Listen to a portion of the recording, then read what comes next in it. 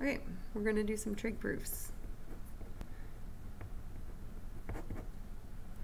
Okay, so we have a chart, left-hand side, right-hand side. What I usually do is try to look where possibly the side looks more complicated and start there. So that would be working on the left side. So have your trig formula sheet out, okay, and you're going to look for anything you can replace values with. So for instance, this tan angle, I'm going to replace it with this fraction sine angle, cos angle. Okay, so I'm going to go sine angle over cos angle, okay, because I replaced this tangent, times cos angle. Okay, from there I can see that cos and cos would cancel and I would get sine angle, and now I can conclude the left-hand side is equivalent to the right-hand side. Okay, so that was a very basic one. Secant angle over cosecant angle, tan angle. Okay, so replacements. Secant I can replace with 1 over cos angle. Cosecant I can replace with 1 over sine angle. Okay, now I'm going to say that 1 over cos, instead of dividing by that fraction, I'm going to times and reciprocate. And so this is equivalent to sine angle over cos angle. And you can work on both sides. Tangent can be replaced with sine angle over cos angle. So now I've shown that the left-hand side equals the right-hand side.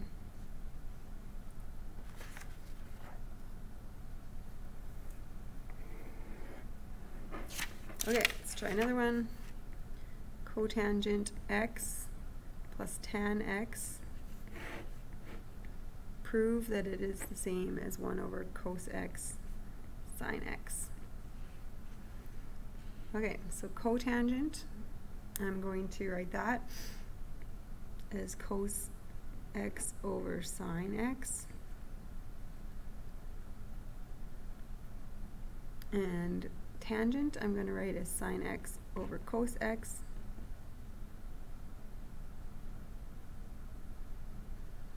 Okay, so now I'm going to use a common denominator, sine x cosine x.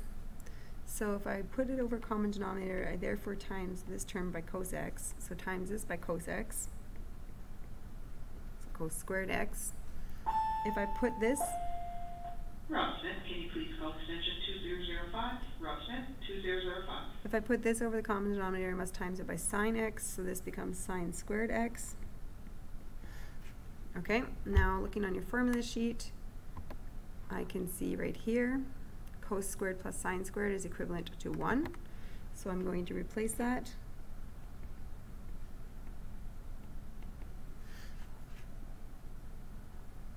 Okay, and let's just rewrite this.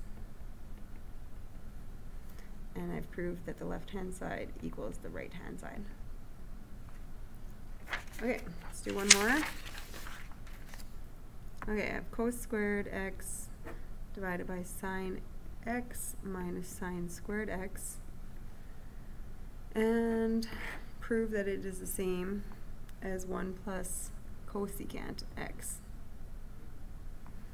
Okay, so I'm going to start on this left-hand side. So cos squared x, I'm going to make a replacement. It is the same as 1 minus sine squared x. Okay, and where did I get that from? Right here on your formula sheet. Sine squared, cos squared plus sine squared is 1. And that's over sine x minus sine squared x. Okay, so now I am going to factor some stuff around. So I notice that this is a difference of squares. So I'm going to replace that with 1 plus sine x, 1 minus sine x,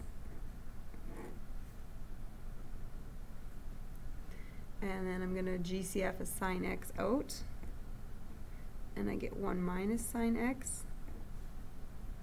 And now I can show that those cancel, and then I get 1 plus sine x over sine x. Okay, if I want to work a little on this side, I can go 1 plus, and then this is 1 over sine x. Okay, and then common denominator, sine x. So then if I multiply this by sine x on the bottom, I have to multiply it by sine x on the top.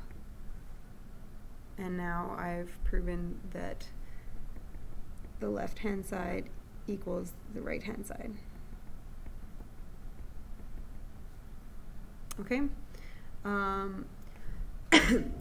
If you had started working on this right-hand side, sometimes when you get to this point, that often it is a good strategy to multiply by its conjugate, and then you can create a difference of squares, and that sometimes is a helpful thing in these proofs.